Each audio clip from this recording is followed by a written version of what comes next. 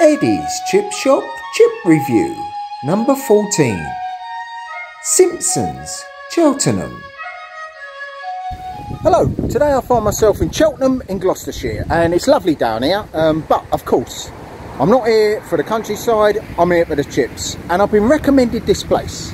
It's called Simpsons. It's a Sunday but they are open, but it was voted the #1 chip shop in England in 2019, so I'm looking forward to this. So let's get in there and see what these chips are like. Okay, so I've got my chips, I'm back in the car. Now, they were £4. That's the most I've ever paid for a portion of chips, and it said regular. Look at the size of that. That is my hand over the top.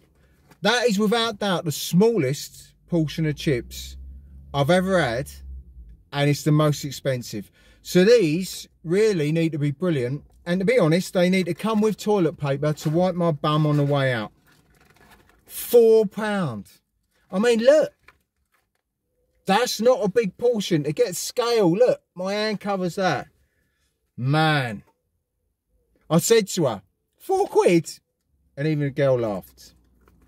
Let's have a go at one of these. There you go.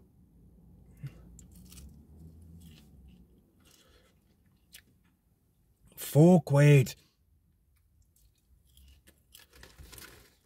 Do you know what? They taste like they've been in there a while. They're not the best looking. Look, there's a lot of manky chips in here. Look at that. Look at the state of that manky. Look, on there. But, and brown. So I'm not even eating that one. I'm not eating that one. Wow. And you know what? They're hard. They're not. Right. Honestly.